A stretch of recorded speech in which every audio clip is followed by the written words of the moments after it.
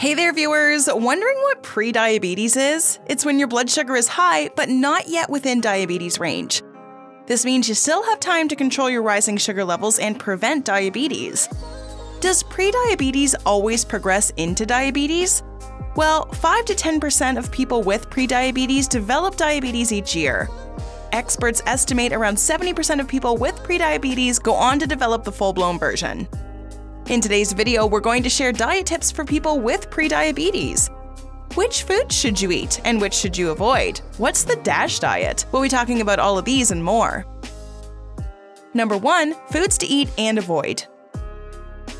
Research has shown that for every 2 pounds of weight you lose each year, you reduce the chance of diabetes by 16%. If you can maintain that sort of weight reduction for 3 years, your risk of diabetes goes down by as much as 58%.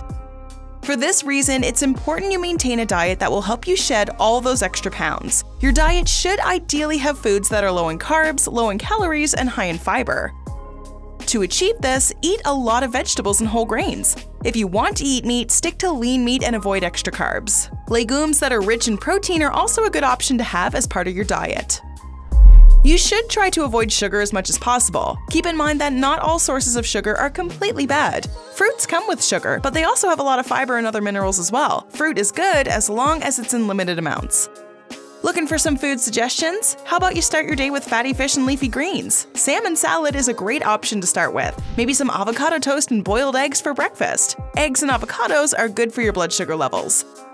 Chia seeds, yogurt, beans, and nuts are healthy as well. You can have chia seeds and Greek yogurt pudding as a snack. Top it up with roasted pecans, almonds, and walnuts. Do you monitor your daily calorie intake? Do you eat veggies every day? Share your preferences with the Bestie community in the comments below. Number 2. Glycemic Index. The Glycemic Index is a system based on the speed sugar reaches your bloodstream. This can be a useful tool to figure out which carbohydrates are healthy, especially for people with diabetes that need to avoid carbs and added sugar. The highest score on the GI is 100 and the lowest is 0. The higher the score, the faster the sugar reaches your blood. There are some foods, however, that break the 100 mark. This is because they cause sugar levels to skyrocket. Russet potatoes, for example, have a GI rating of 111. If you're eating foods that contain refined sugar, their GI score will be higher than the sugar you add by eating fruits. One thing to remember is that the more fruits and vegetables ripen, the higher their GI score goes up.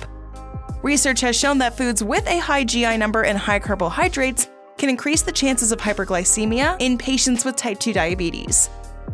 Looking for answers on all the latest health and wellness news? Hit that subscribe button and join our millions of followers. Stay up to date on all our great Bestie content. Number 3. Count carbs. Cutting carbs completely from your diet is not a healthy thing to do. Some of the foods that contain high carbs provide other essential nutrients. Instead, it would be more helpful if you counted carbs you consume and kept it to a minimum. For instance, potatoes, peas, and corn are starchy vegetables that are quite high in carbs. When you're eating them, it's necessary to keep portions to a minimum.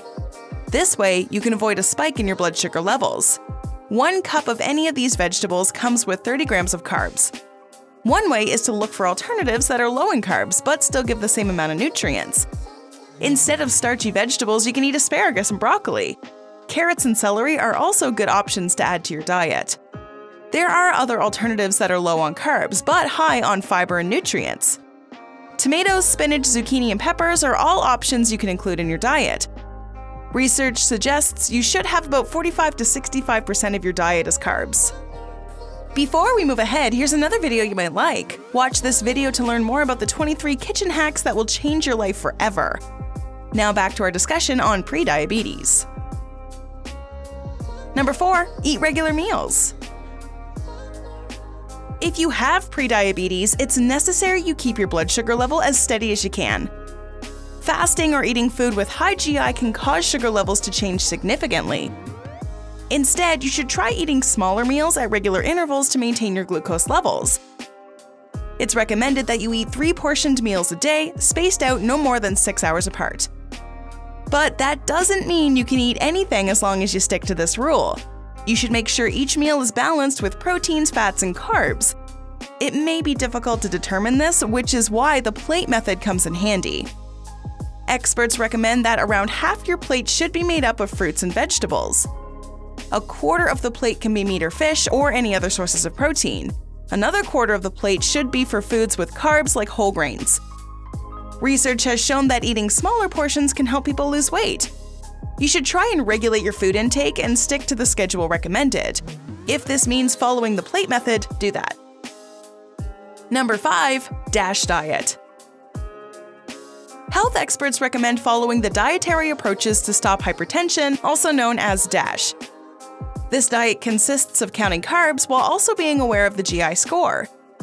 It typically helps people with prediabetes keep their sugar levels in check. The main agenda behind the DASH diet is not to reduce your calorie count, but to make healthier choices with the food you eat. The DASH diet encourages you to eat more vegetables and fruits along with whole grains and fat-free dairy products. Fish and poultry are also good options, while beans and nuts give you protein. For those suffering from prediabetes, foods such as fatty meat and sugary drinks are a major no-no. You should also avoid full-fat dairy products. You should also drop coconut and palm oil. Avoid candy as much as you can. Number 6. Eating out. If you have prediabetes, it does not necessarily mean you should avoid going out to eat, but you should always be conscious about the restaurant you go to. For example, make it a point to go to restaurants that have healthy food options. You thought counting calories was hard? Try persuading your family and friends to go to a different restaurant than the ones they're used to. Whichever place you end up choosing, one of your choices should be a salad. Just avoid the high-calorie dressings. If you can't have it without the dressing, your best choice would be to use a bit of olive oil or lemon juice, nothing more. You should try to avoid going to restaurants where the buffet is the only option. With buffets, you're tempted to put more on your plate than necessary. You also tend to have more than one plate. When you go out to eat, try to focus on the quality of the food in terms of fresh ingredients used rather than going for quantity.